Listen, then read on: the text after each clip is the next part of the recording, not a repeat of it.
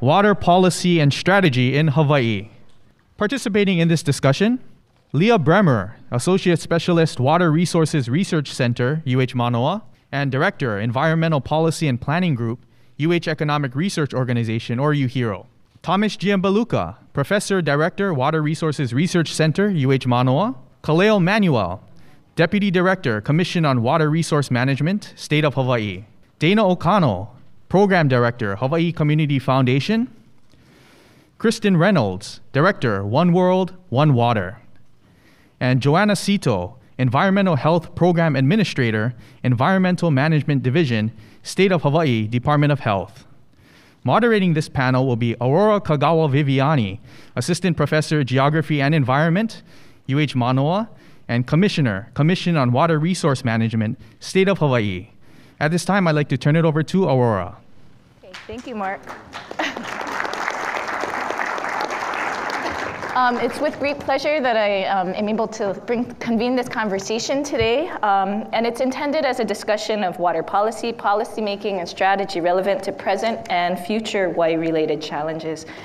The goal of the panel for me is to support rich exchange around how these water challenges are defined, how we approach them, and how we might design and implement holistic and inclusive solutions and better coordinated approaches. So here with us, we have representatives from state agencies with the Commission and Department of Health. We have philanthropy represented with, and we also have the consulting sector with Kristen and the university. And again, kind of carrying forth Kamu's theme of what is the role of the university in this. We also need to think about what is the role of the university in engaging with these other decision-making bodies. And I think it's something that as researchers, we often say we're doing policy relevant work. I think there's a lot of things to overcome with that, and so that's where we're hoping to go with this exchange. So I'm gonna just dive right in. We have a really short amount of time and a large panel and some really pressing questions, and then we'll have space at the end. I'm gonna make sure we have space at the end for audience questions. Like before, we'll take them from the seats if you can project loudly, and think about the kind of questions that aren't being covered in the first three themes. So the first question I have, and as I ask it, as we take responses, and I'm just gonna let the panelists choose who wants to come forth. Please, as you take your first response, just give a little brief intro. We don't have as much time as panel one, to how you came to your work in Hawaii. So we understand your positionality. The first question is, let's talk about the elephant in the room. Red Hill and also other recent water crises have stimulated an unprecedented explosion of public interest in water. What do you see as the imperative and the opportunity of the moment? And it's open to all. I know some people might not want to jump in, so I will just tag someone first and point to Joanna. Thank you, Aurora. So the Department of Health's mission is to protect and improve the health and environment of the people of the state of Hawaii. And so we do need to look at the entire state when we look at the protections of the environment.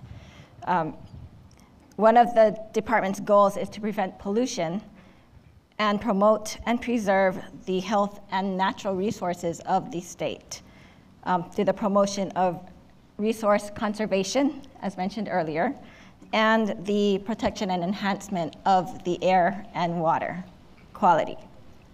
So my division, the Environmental Management Division, is responsible for maintaining the statewide programs for controlling air and water pollution in the state and for assuring safe drinking water, as well as for the proper management of solid and hazardous waste, which may impact the quality of our groundwater and surface waters.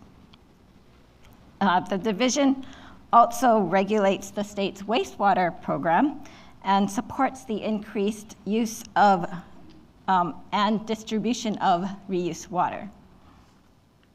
So the water quality plan that we have currently promotes the upgrade and replacement of cesspools, which many of you probably know of.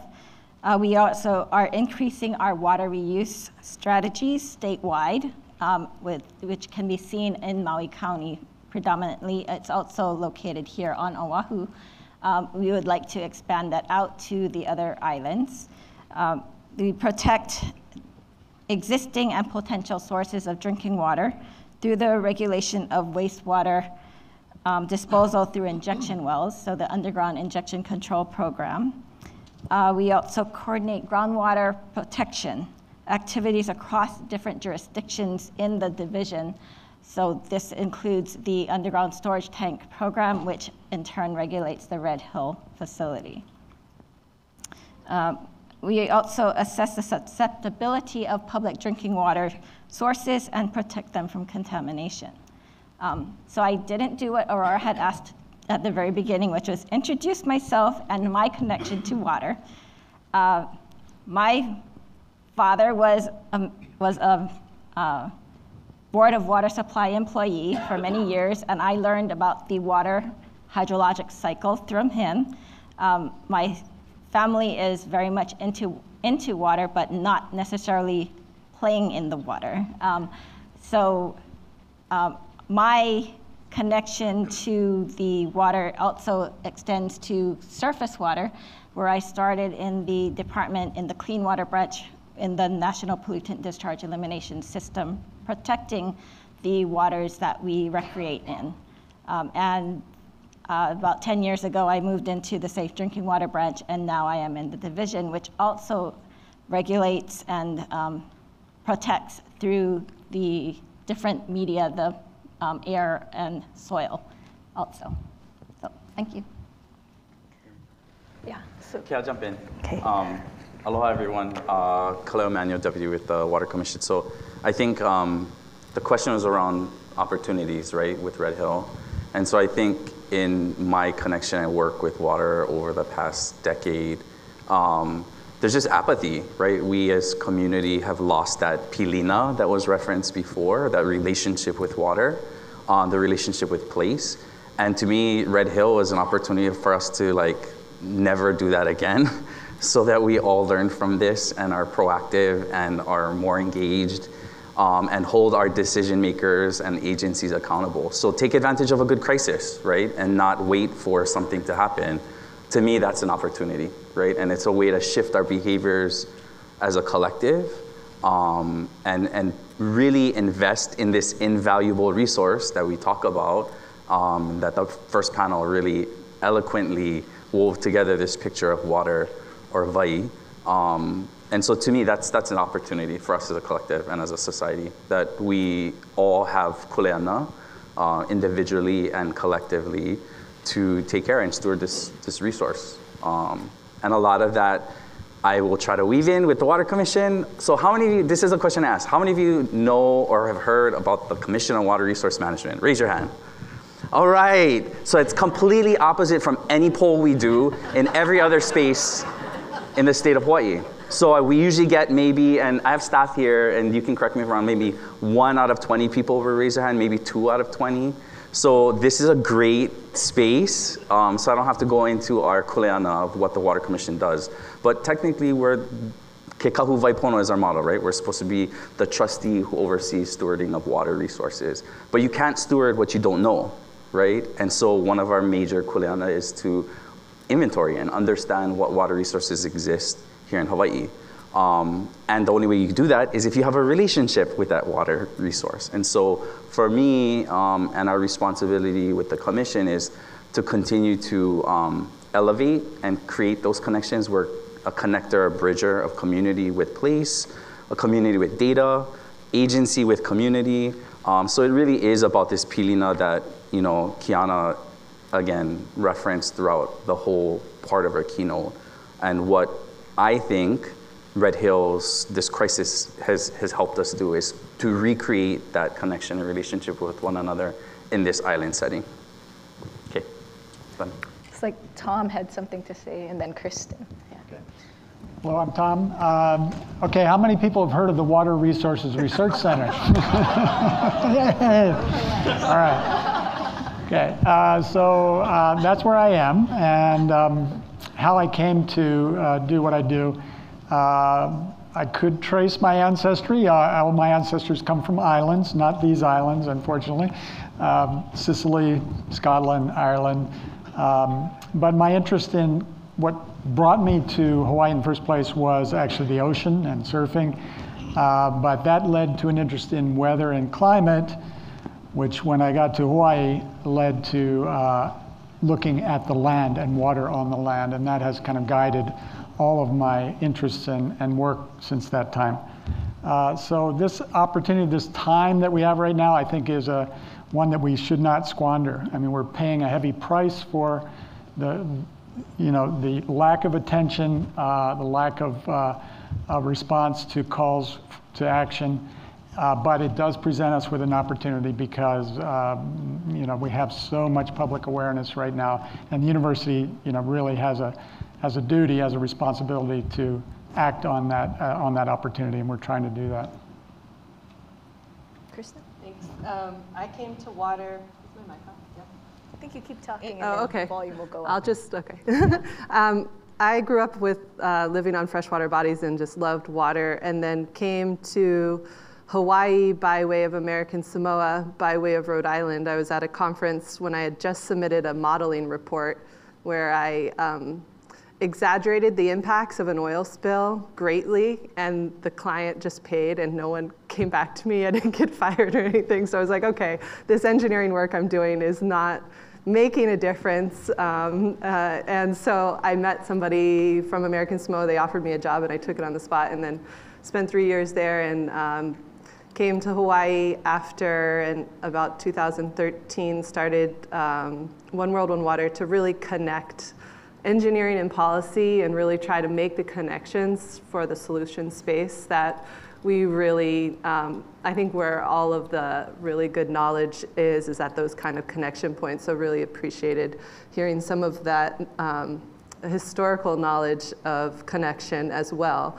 But one very discrete opportunity from my engineering brain that I always think about is when Halawa Shaft had to shut down, and I know Ernie could share the exact numbers, but if you're eliminating about 10 MGD, there is a Pearl Harbor wastewater treatment plant that was built in 1969 and desperate need of upgrades, and that is 13 MGD, and that could all be reused water so that the Navy doesn't need to be pulling that 13 for drinking water sources. So one very discrete thing that I think could come out of this opportunity is get that 13 MGD plant upgraded and to recycle water, and use that recycled water before taking any more from the resource. Let the resource flow its way naturally. So I guess in getting that done, we just need to advocate for that to happen. I think their funding is there.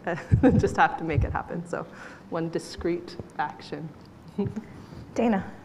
Yeah, I'll jump in here. So Dana Okano, I work at Hawaii Community Foundation, and so I know philanthropy is not a typical partner in these kinds of meetings and spaces, but part of why we are involved, sorry, I'll back up. I'm from Hilo, and so water, right, rain. But actually I didn't really, it was just too much, right, when I was growing up, and so I didn't have an appreciation of it until actually I was serving as a Peace Corps volunteer literally in the middle of nowhere in West Africa in this little village. And they had a drought when I was there, and that was a real shocking eye-opener to me because I always took rain and water for granted. And so when I came back from Peace Corps, I came back here to UH Manoa and went to grad school and got my PhD in watershed management. So it kind of, brought me home, if you will. Anyway, so working at the Community Foundation, so I'm the program director for our natural environment programs, and one of the programs I coordinate is our freshwater initiative. And that initiative started because the Community Foundation was starting to look at, hey, wait, what are the long-term impacts of climate change on many things in our society, including things like our long-term potable water supply. And so they pulled together an advisory council made up of researchers right next to me, Water Commission, water utilities, sorry, I'm pointing to all our freshwater council members in the room, large landowners, ag industry, and others, and all came together and really looked at what are the things that we can do to improve and secure our long-term water security in the, going into the future. And the group really came down to, an overarching goal of, we need to make up 100 million gallons per day within our water supply system, but really by focusing on water conservation, water reuse, and water recharge.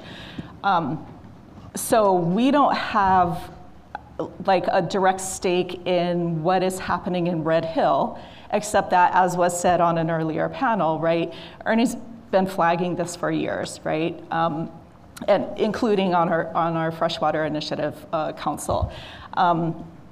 I think the opportunity, as Kaleo said, is that Red Hill is helping to put a focus on our water needs, because the thing is, Red Hill is not the only water issue we have, right? We have many water issues, and they're all, coming to head, if you will, and they all need different ways of looking at and addressing them. And if nothing else, if Red Hill helps to shine a light on, okay, we need to start looking at and managing our water differently, we'll take that win, even though it was at a drastic cost. But let's use this opportunity to look at all of our water issues we're facing in the state, not just Red Hill. Thanks. Riffing off of that, and knowing that we have like 5 more minutes on this topic before we have to move on, do we have the capacity we need to address the current and future sort of crises? I mean, we can front end it, but also do we have the capacity to respond? And if not, what needs to happen? And especially because a lot of these conversations tend to focus on water, sort of from a geology, hydrology, engineering perspective. I also want to make room for Leah as a social scientist to weigh in on, what are those people, like engagement?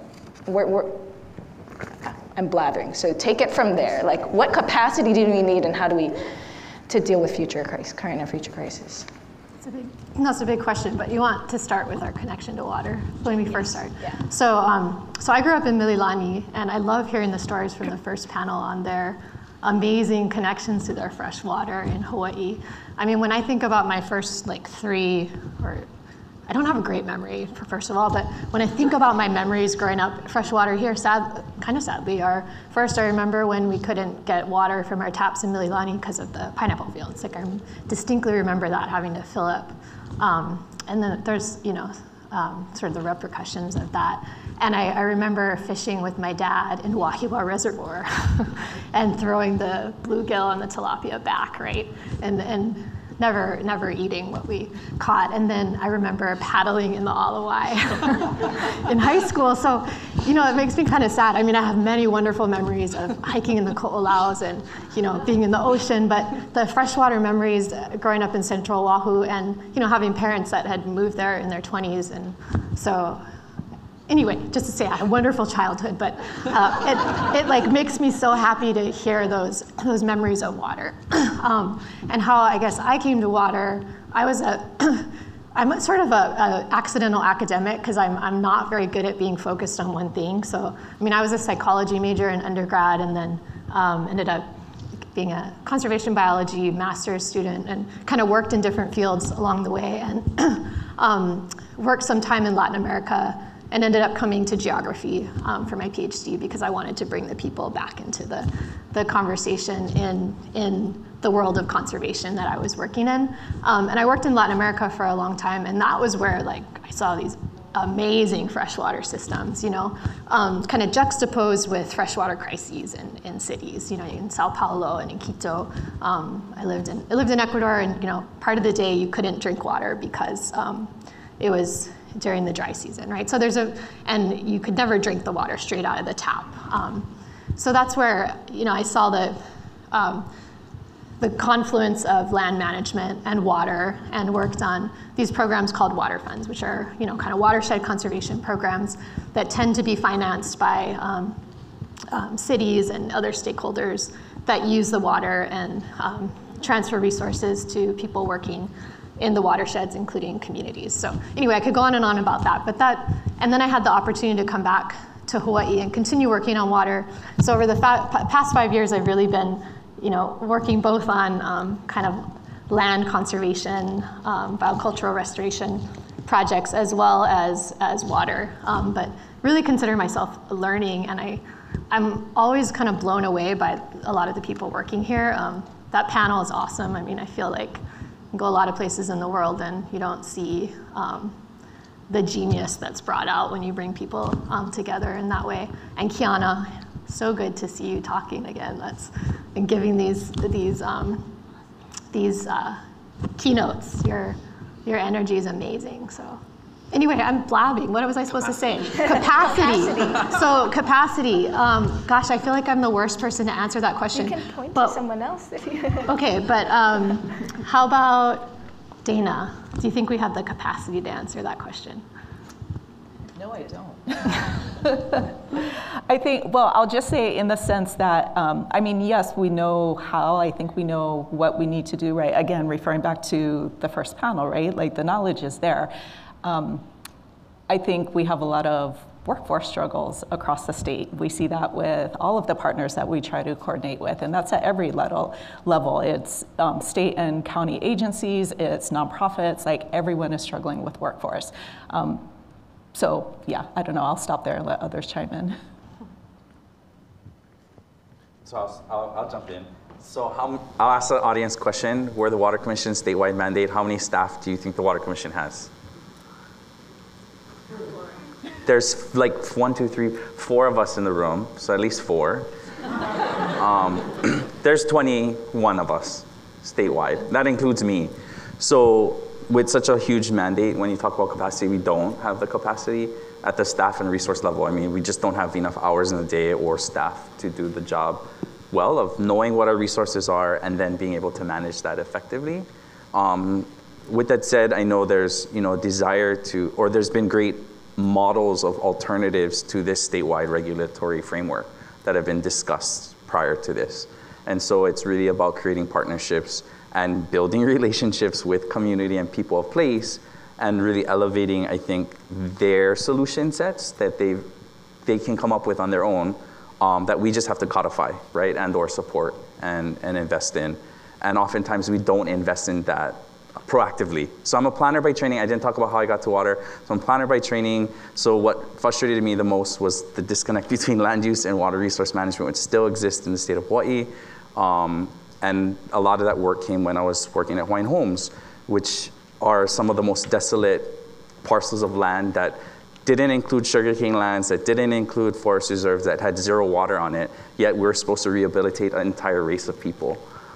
So when we talked about equity and inequity and injustice, I came from that space. And that's my water connection, is coming from a place of deficit and scarcity, but trying to create thriving, resilient communities out of that.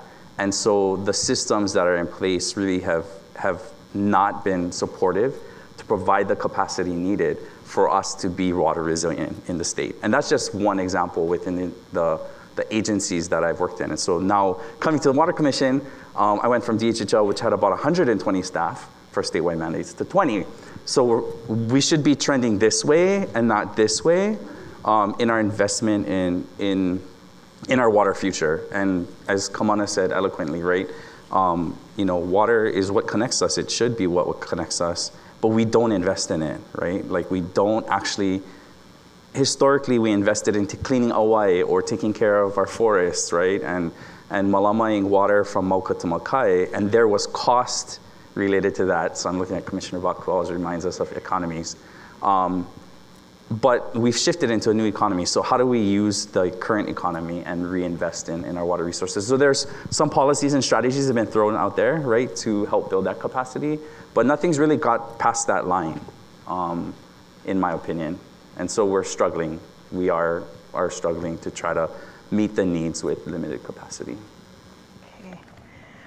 Then I have a burning question now. If we got the commission side capacity, what's the DOH capacity and needs? And it's important because we're in a university space and we are training.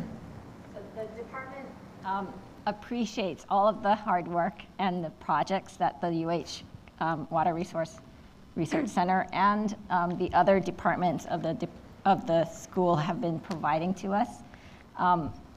We continue to look for that opportunity to have the assistance to get the science and the data that we need for the development of regulations that we are going to be imposing on our communities. We want to make sure that we're reaching out to the water communities to find out what will work and what will not work.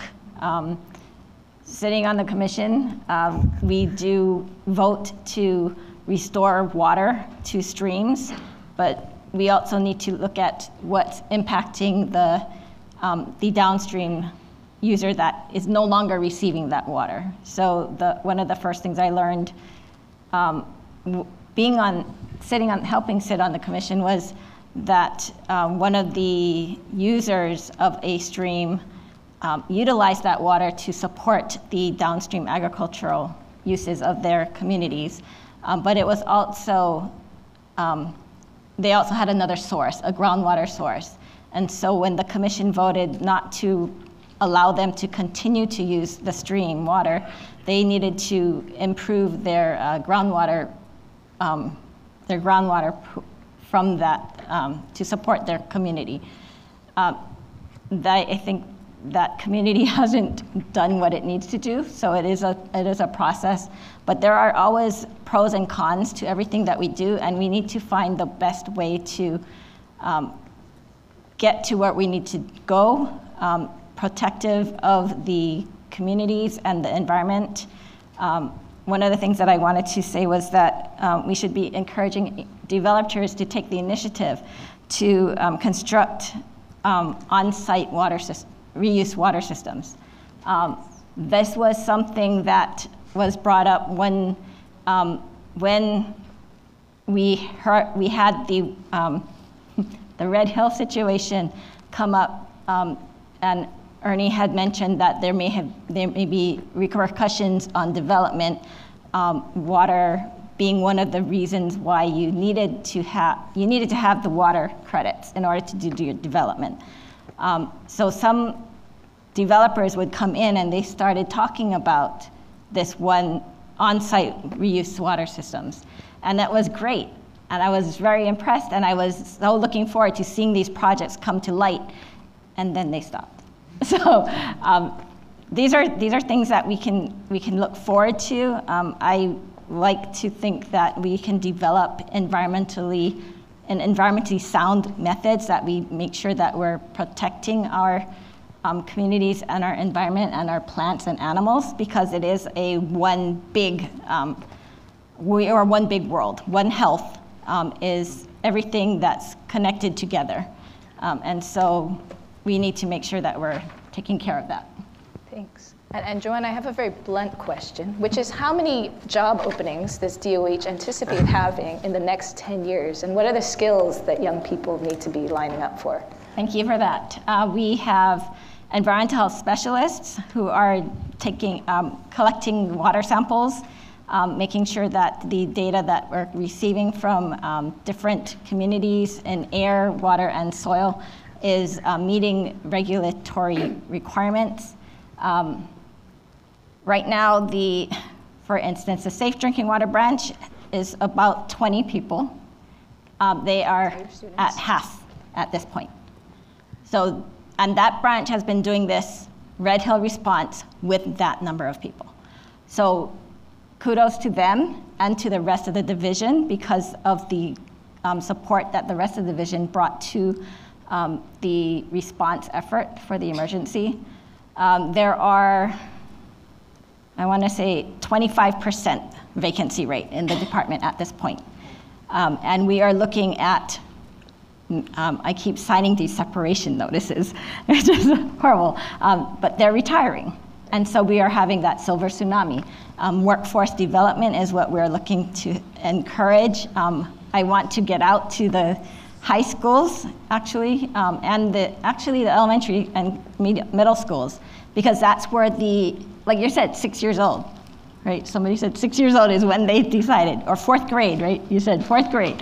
So those are the times that you want to impress upon the students that water is a great way to connect and be proactive in supporting our communities. Yeah, thank you, sorry. You guys taking notes, educators in the room? Kamu's already thinking about his students. So, okay, let's move on to our next big challenge. It's climate change. And I'm gonna throw the first question to Tom.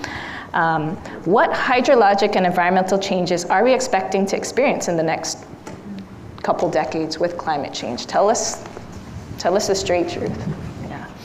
If I had a straightforward answer to that, I'd be somewhere else right now. But that is a difficult challenge, and I think there's a big gap in knowledge between what the scientific community is working on and what most other people know about or are aware of. For us here in Hawaii, there's a few things that we clearly know. One is that it is getting warmer, and we know that very well, and will continue to get warmer. In fact, the most up-to-date scientific publication on warming in Hawaii was published by Aurora within the last couple of years. And so it shows us that not only is it getting warmer, but what Aurora showed is that it was the first to show is that it is actually warming very fast down at sea level where most of us live. And why is that important to water? Well, temperature has a big influence on water use because it is one of the factors that controls the evaporation of water. And so irrigation requirements, in particular in urban areas, but also in agriculture, are strongly affected by that warming. So we'll need more water because it's getting warmer. The big question, though, a bigger question, though, is what's going to happen to rainfall? And that remains pretty uncertain as far as what's going to happen in the future, something we're working on actively. We've also been looking at how rainfall has changed in the past, going back even 500 years. But in the recent decades, the last, say, 40 years or so, it has gotten drier, and we are in a relatively dry state of our climate now, and I think most people recognize that. We're in a statewide drought right now. But how that's going to play out in the future remains pretty uncertain.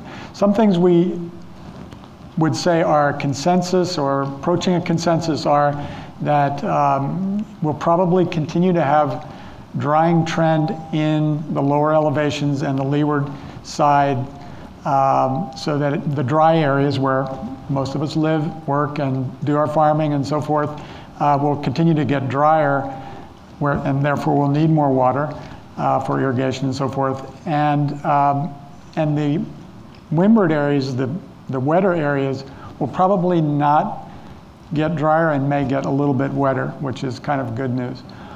Now that's talking about the mean, like the average, the amount of rainfall we get per year. At the same time that we might be having drying over a large part of the state, we also expect to be experiencing bigger extreme rainfalls. So higher rainfalls, flood-producing rainfalls. And we may be starting to see that already. A number of people were talking about Halilea on the north side of Kauai, and the Waipa rain gauge located there experienced almost 50 inches of rainfall in 24 hours in April 2018. That is the United States record for 24-hour rainfall. So that's an indication of where we could be heading. And so less rainfall overall in many areas, but when it does come, it comes in big, heavy storms, bigger than we've ever had before. So with that hard truth, does existing water policy have us adequately prepared? Don't all jump, guys. Why or why not? What must change? So Kristen, you're raising your hand or scratching your head, but I'll call you. Yeah. Well, of course, the answer is no, right? We have a lot of work to do. We do have a few things going for us. The memory that was shared this morning is amazing. Moving from a place of culture and love of the resource is very powerful. And we also have political control over our watershed from Mauka to Makai, although there's silos within it. So I think we have a lot of things going for us, but we really do have to move very quickly and stretch beyond our current policies, rules, regulations, and we can't wait to set up the whole new framework and build the whole capacity. We almost need to just build the plane as we fly by trying to reach across and stretch and collaborate and figure out how we can make what we have work. One of the things that the city and county of Honolulu has done is put together a One Water panel and an ordinance to collaborate on building resilient infrastructure. And that happened pretty quickly, and we don't have, I've had the opportunity to help facilitate that. We don't have all the answers, but we're talking about the problems and we're trying to take those next steps. I think the challenges that we have are so big, and the, I guess this gets to research too, and applied research, like there's a tendency to want to study it until you get the complete answer, and the reality is it's just always going to be a trade-off. And so just doing that next best thing and making those connections and trying to, out of every piece of research, every piece of work that you do, have some sort of applied connection, and I think is important. It'll hopefully build those things that can pick up speed. Maybe Dana, do you have comments from Freshwater Initiative? Yeah, I kind of said it earlier when I was doing the introduction of the initiative, right? We were looking at this information and this data about what's happening, and I think that was, or I know that was the foundation for how they came up with the goals and the focus on expanding things like water reuse, which I love to hear Department of Health is supportive of on-site reuse, because we are also very strongly encouraging that. And looking for other ways to break down the silos and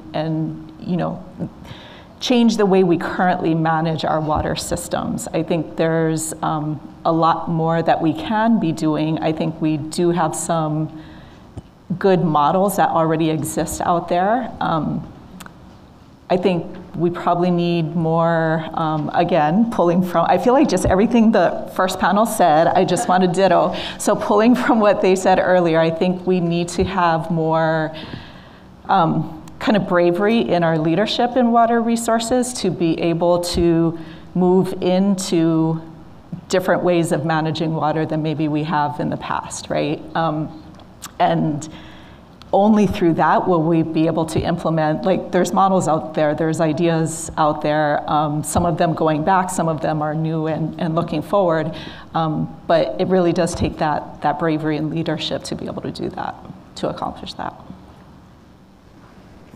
So we're having a great exchange here, and it sounds like the One Water panel is converging, important conversations, and the panel one talked about, kind of, where Kamu mentioned, we have these top-down approaches and bottom-up. Are there spaces, where are those spaces where the incredible interest, public interest in water and community interest can really get channeled into these capacity gaps to help solve our challenges? Can you describe anything that exists right now, or any panelists? I see it monthly with commission meetings, but that's not the place where formative discussions happen. Where are those spaces?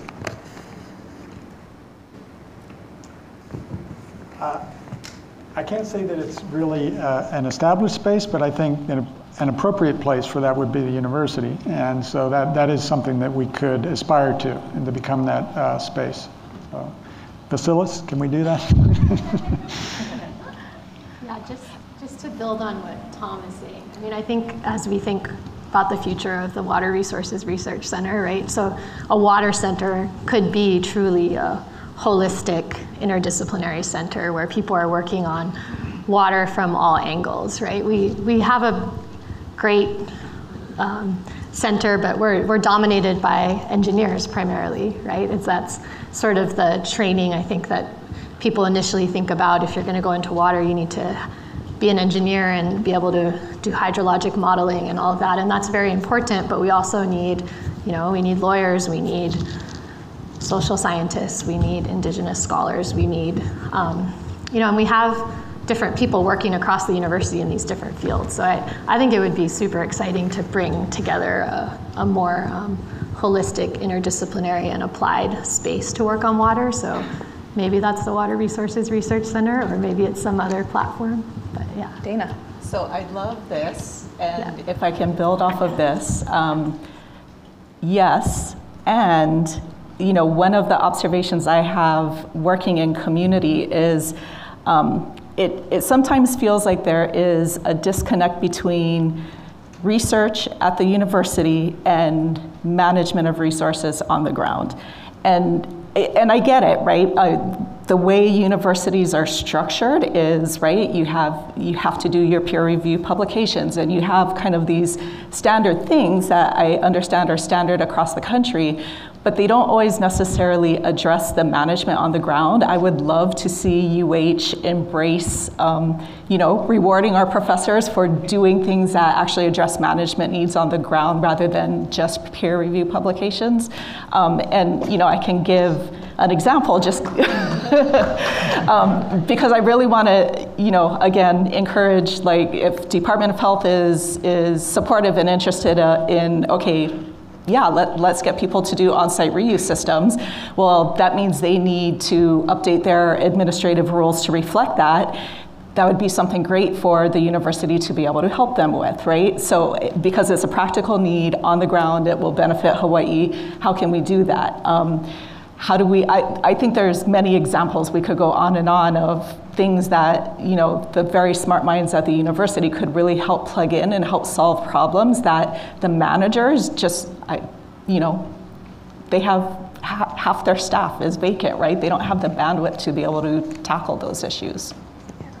I'd love to flip it, and instead of, what I hear is like, we're gonna convene, instead, like, go to the community. Like, that's where we need to have these conversations. And way too often, I think, as was mentioned, like, I gotta work, right? Community has to pay their bills.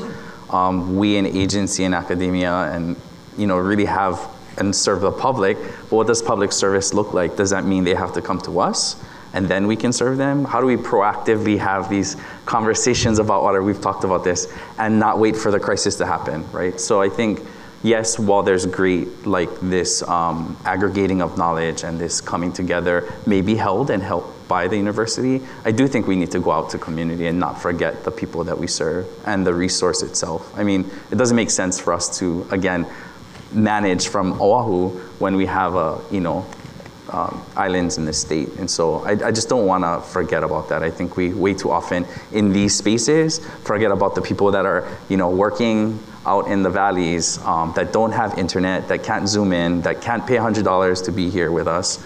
And that is inequity, and the systems continue to allow that to happen and these conversations to happen. So I just challenge us, right, as academics, as professionals, to not forget that that's at the core of what we need to do, right, to build that capacity. It's a great segue into our final theme. Oh, Tom, have a comment. Just to reinforce what Kaleo just said, and that communication with the community, with people, is so important to the university, and it goes both ways. It's, we have a mandate to do research and education and to make that available to people that need it. So that's one direction. But we also need to listen to the community to define the problems, right? Are we working on the right things? Are we producing the things that are making a difference? And if we don't get out there, we don't get that feedback. I think that's super important, that it be a dialogue the two ways. Yeah. So that's great. The last question has to do with equity and inclusion. And so I'll just I want to build off of that, Kaleo, your comment about engaging community. How do you see, and how have you found ways that are really effective in engaging community and decision-making processes as we work to addressing historical inequities and injustices? How do we vision forward and implement it? Yeah, I love the, I don't know who said it, but the other comment is real. Like, until you see yourself as part of that community, you are again top-downing, or you're distancing yourself from that. And so I think we collectively have to own the good and the bad. And to me, that's relationship building, it's pilina, it's trust building, It's honoring that inequity and the trauma of the past. And even if you're new to Hawaii, you know, just know that you're coming into it, and don't just think that history starts the day you landed here. We all have a kuleana to own that, right? And you cannot, the second you separate yourself, that's not my issue, it's not gonna help any of us. So to me, that's equity, inclusion, diversity, all of that. So just avoid the other, own it, and then really just create relationship, talk to each other. I think some of the hardest and most successful things that I've gotten through in my short career has been sitting at tables with people that I completely disagree with, and have different value sets, but I'm just better understanding what those values are and what their values are, and seeing where we overlap, right? And let's work from that place of commonality and understanding, and then build from there, right? Instead of seeing what's wrong in the situation or what's absent. So working from a, you know, asset-based, value-based kind of approach. That's, yeah, help. In a pre-gaming session, Joanna, you mentioned this is referred to in EPA language as environmental justice. What does DOH have in your mandate related to that? Okay, so environmental justice means the fair treatment and meaningful involvement of all people, regardless of race, color, national origin, or income, with respect to the development, implementation, and enforcement of environmental laws, regulations, and policies. And the department is following the EPA mandate of Justice 40, which is mandating that at least 40% of the benefits of certain federal programs must flow to disadvantaged communities, which are also called DACs, acronyms. They love acronyms. So Justice 40 is a whole of government approach, and it's one of the biggest places that you might see it is in the Drinking Water State Revolving Fund and the Clean Water State Revolving Fund. 40% of those funds are to be used at disadvantaged communities to help support the improvements and maintenance, improvements of the drinking water systems, the landfills, surface water, stormwater protection, things like that. All right. Do members of the Freshwater Council kind of have a mission, and can you describe the work being done through those efforts? Are you the Freshwater Council members? Oh, sorry, I guess you're the, yeah. Staff then. Okay, staff. People who are involved in these Freshwater Initiative and Freshwater Council discussions. Yeah, you know, that is a good question. I'll be honest and say, because part of the process is owning up to also your mistakes, right? And so when we first convened the Freshwater Initiative, it did not have a distinct equity lens or goal. And so I do think that's something where we have been weaker in our approach.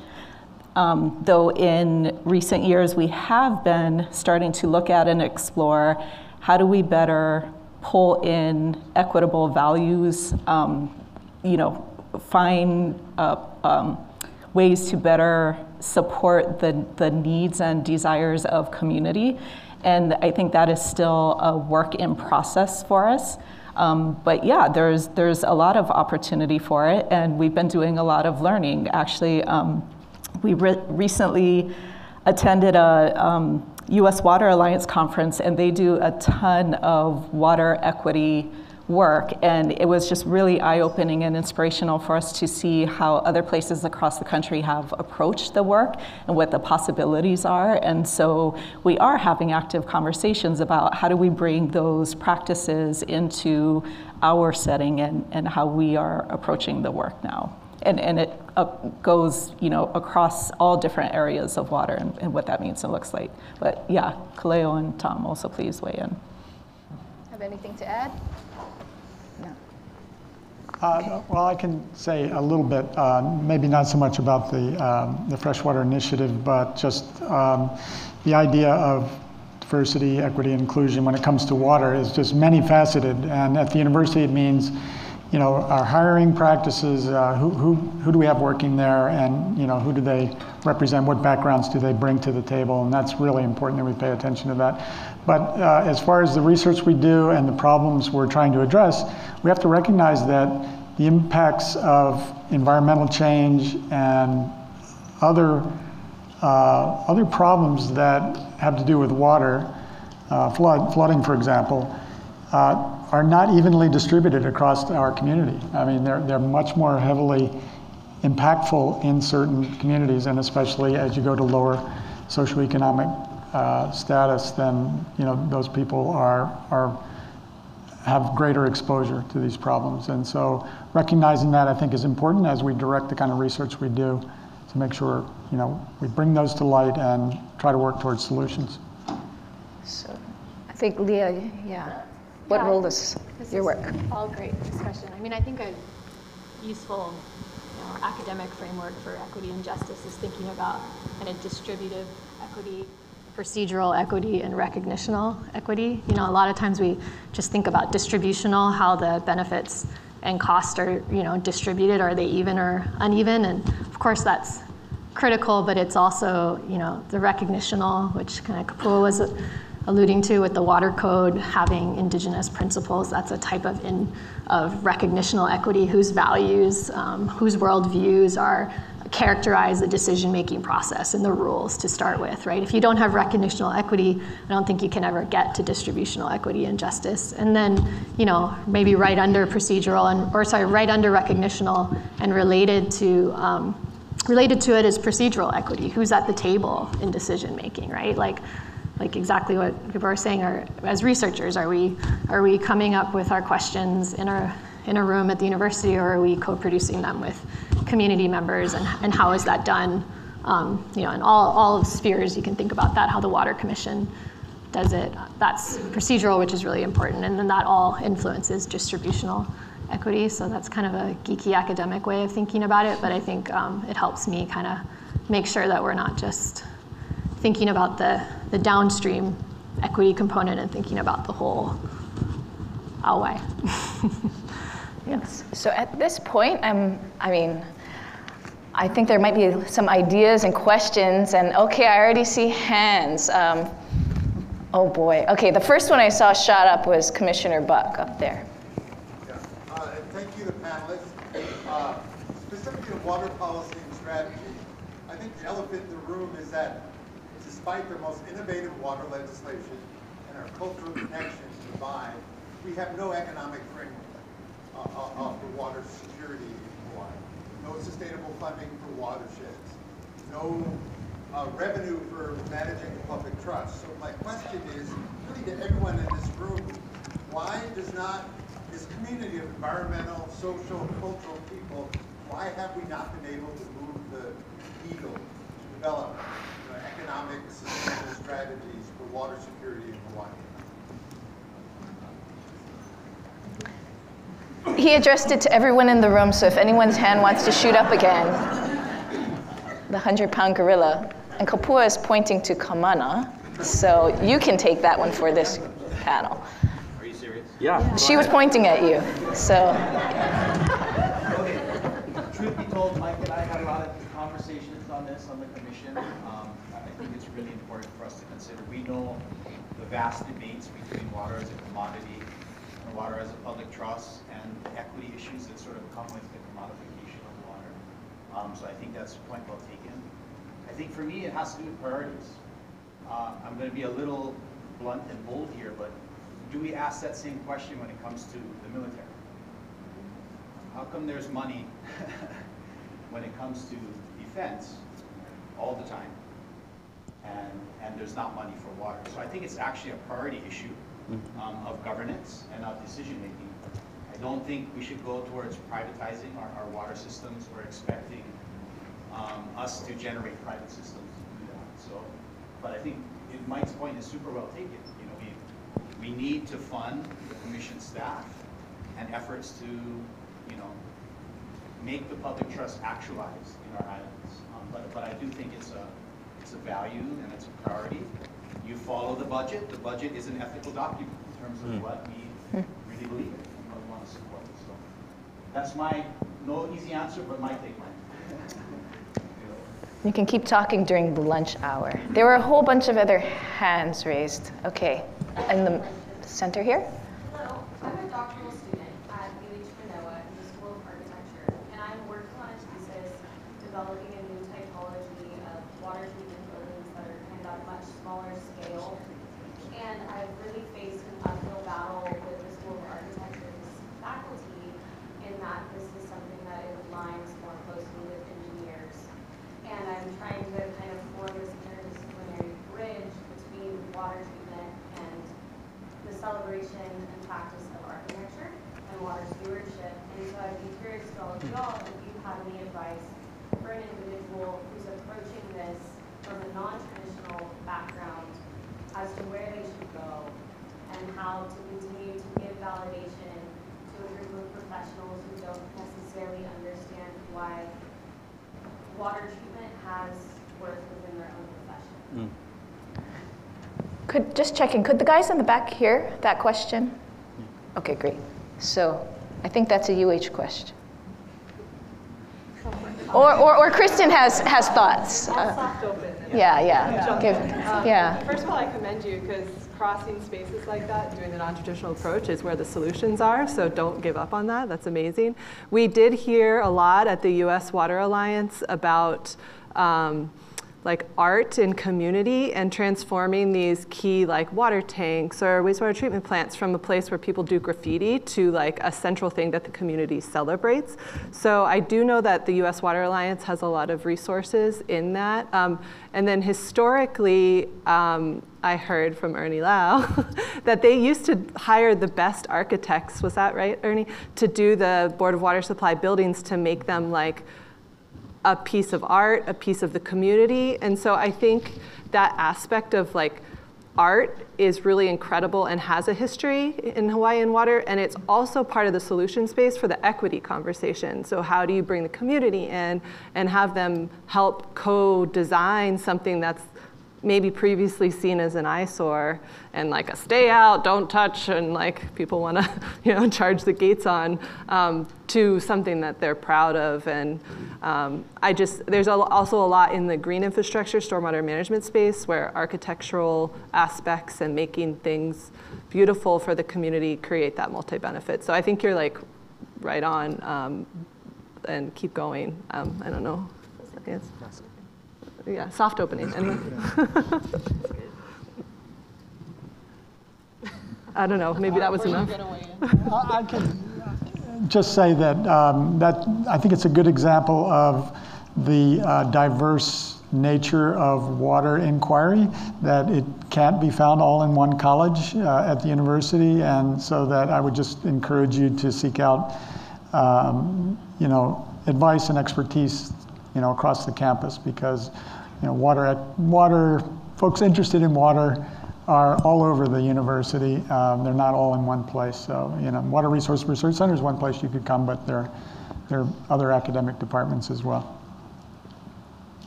And I was just going to have one final thing, just more at a practical scale. So I did a presentation with a water reuse expert who does on-site reuse systems in San Francisco for the, what is it, AIA, Architect Institute of America? Sorry, I forget, acronym. But their Hawaii chapter, right? And we did that last year and did a whole presentation and talking about on-site reuse systems. And I know for a fact there are several developers that are looking at it and exploring it. And so sometimes the school might be more amenable. Sorry, I feel like I'm picking on UH today. Sometimes the school might be more amenable if you can find those folks already out doing the work and saying, hey, we'd really like to have graduates who have experience in designing these types of systems. So don't let the university be the barrier, like go look for other places to tap in who have influence over the university. Sorry. I think it's great. There's a question up there, Kamu Plunket. I got a comment actually. So, and it's kind of related to the commissioner was talking about. So I spent the last past 4 years working in the Hawaii County Planning Department. And so I want to bring into the conversation governmental land use processes from the state to the county. Yeah, we're missing and how we county. actually permit. And so I see this program starting with One World, One Water. And what I would like to see is like one vision that empowers leadership across the different layers of government, all the way down to the community. So being in the department, I've experienced where permitters and long-range planners discuss certain permits. And they say, hey, we have a water concern. Here, our water plan says this area is running low. And we make that comment. But the permitters don't feel that they have the power to say no.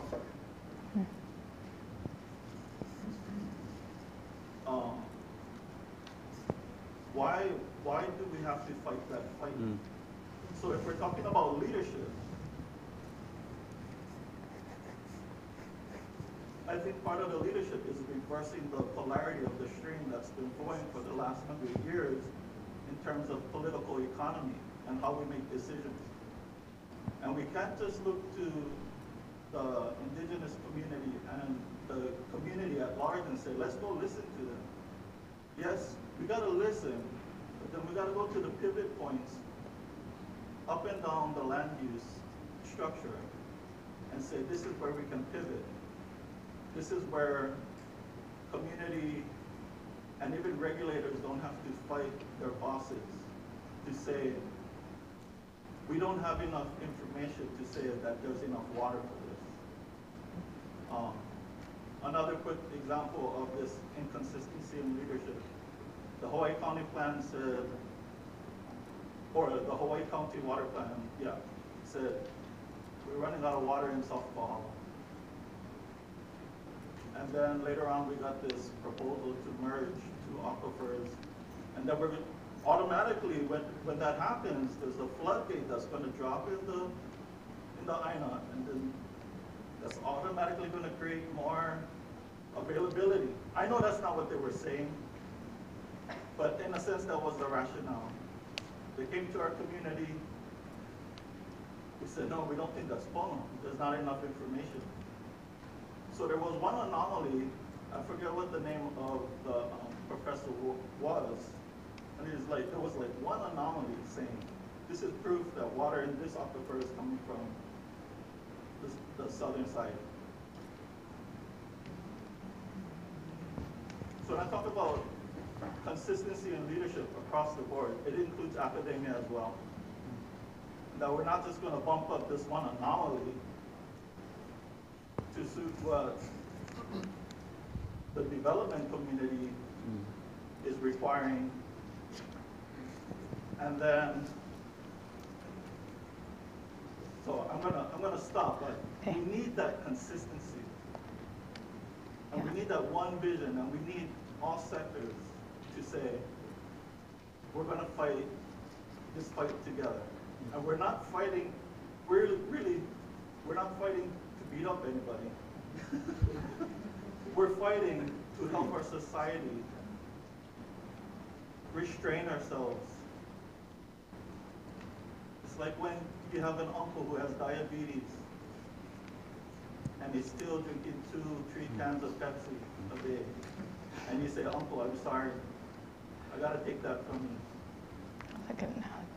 That's the type of leadership we need across the board. Thank you for that. And as we've gone through this panel, I realized we're missing a really key kind of layer in that, which is the county level folks, which is the municipalities, which is the boards. And just quick poll, how many of the audience work at that level of government? It's Maui, Hawaii Island. Okay, so I hope that we can have, maybe in the lunch breaks, more exchanges, because that's a huge missing piece in this conversation, and that'll be a follow-up workshop. Okay, question and comment in the back. Green shirt and then blue shirt after. Well, just a question for leadership.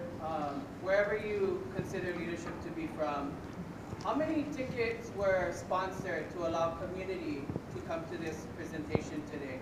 Because it's been referenced throughout the day, the importance of community, and we all represent community, but it seems very representative of our own fields. So I'm just curious, what kind of sponsorship has been created to allow said community to participate in this discussion about community? I can't. Kamo, you're closer to, or Vasilis. Okay. Do you have a response to that? Yeah. Okay, yeah. So when I saw this come across my email, I was like, oh, I want to see this before I knew my friend was speaking. And I was like, oh, $100. And I asked the boss, my wife, I was like, can I go to this? And she's like, how much is it? I was like, it's $100. And she went, don't we have baseball to pay for? I was like, okay, guess I'm not going. And I was blessed for somebody to step forward and say, T, we need you at this meeting. Not knowing really what I was getting informed on, but I'm very blessed to be here. But that's just coming from me, one person in the community. Yeah. Thanks for asking that. So I think it pins an opportunity for future exchanges, definitely. Just because your hand was raised, can you ask, and then in the front, yeah. Coming off of the small treatment systems to do water reuse, is there, looking at the different requirements for, I'm sure the next panel will have an opinion on the water quality and like for the testing requirements for like running a small like 5,000 gallon a day system or 20,000 gallon a day system is quite a huge burden, right? To test the water quality versus like having the EFS reclamation. So are you guys looking at ways to encourage small users to reuse water on site? Yeah. Yes, so the question is about small reuse facilities, and yes, the department is interested in having what they call, what did they call them? Satellite systems, where they are near parks and decentralized. Thank you. So yes, the department is interested in having that brought up in discussions. I don't know if you've already submitted things. So the wastewater branch was going to be here this afternoon, but they're not able to join. So if you have any questions regarding that, please come and see me. Okay, and we have a spot for a final question, I think. Sorry, and huh? Yeah, right, Ke'omoko, I think. No, sorry. For us in Maui, there was a few of us that was entitled to come to the grant in this Komohana. I like the question that the individual behind me from Moko Keawe had asked pertaining to the municipalities and how everything works in county governance as well as the state. And I want to bring up the issue pertaining to the designation. For us in Komohana, on the west side, designation was really important because of the relationship between the county and the private sector, which we basically wasn't transparent enough for us to consider whether or not the feasibility of utilizing private water, yeah. And at the same time, the county only had, I think, maybe 27 or 28% of the actual flow of water that comes from the west side. So the reason why this is important, and I hear where he's coming from. I really hear it from where he's coming from, because we're dealing with the same thing, especially when it comes from the county's water use development plan. And I have a kind of a background relationship with Ava pertaining to our agreements versus disagreements. But I really want to entertain in that question also by going into a breakout session to talk about and discover ways on how we can, especially for the Makai and the mud. We'd rather be in the mud than coming to these kinds of things, but we felt it's really important that we be here because somebody got to speak on behalf of the Makai and the mud. And Nobody, and we don't even have the opportunity sometimes, especially when we put into the so-called political arena that says you only get 3 minutes. And our whole life that is going to be dependent pertaining to our future generations tomorrow. So I just encourage this body that we got to look for these kind of solutions to resolve, because once the designation was made for ground and surface water, it's about the in-stream flow standard and how much water we got to put back in the river, but then at the same time, it opens another opportunity for the private sectors to apply for drilling wells, which to me, that's kind of ass backwards, because when you put in more well infrastructure, you tap it into the aquifer.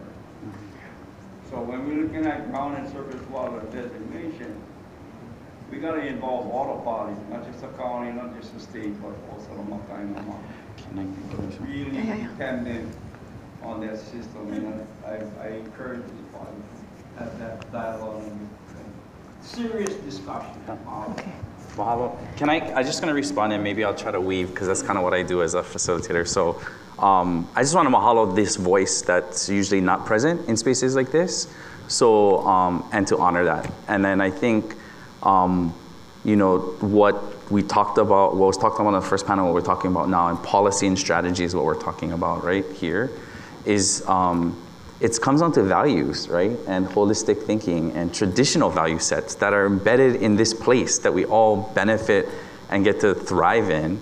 And so if we honor water as an akua, and we deify water, and we see the vai of that resource, then that is our priority that we fund, right? That's what we need to collectively invest in. And by doing that, we're talking about generational equity, right? Addressing systemic injustice. And preparing for an unknown climate, right? I mean, all of the policy and strategy really comes down to prioritizing water and that which connects all of us. And together, we can strategize on how to, you know, present, you know, a future that is equitable, that is just, that is environmentally balanced, that's culturally relevant.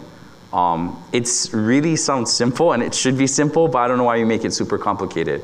And it includes all of us. So to me, I just want to say that it comes from a precautionary principle approach. It comes from, even if you don't have the data, sometimes it's just talking to each other and working collectively with each other towards these first steps, these incremental solutions that we can, you know, come together around. So I just want to say mahalo for the voices and the questions and the critique, because we need to be all held accountable. We all are in it together. To make Hawaii better, right? Mahalo Kaleo. I just want to wrap this up by saying, I think just reflecting on all that's been happening, this is an innovation conference, and I'm going to say this session has really highlighted that innovation is not just technical, there's need for social innovation and new conversations. And as the question from the front came and this discussion, it's at these edges where we learn. We have these friction points, and that is information that can lead to the redesign. Engineers, what is it, the DT folks say, fail often and early. We need to be learning from our failures, and I think these conversations are part of that. So thank you, everyone. I don't know where the lunch is. I'm not gonna stand between you and lunch, but let's give this panel, and actually all of you, a really round of applause for this exchange.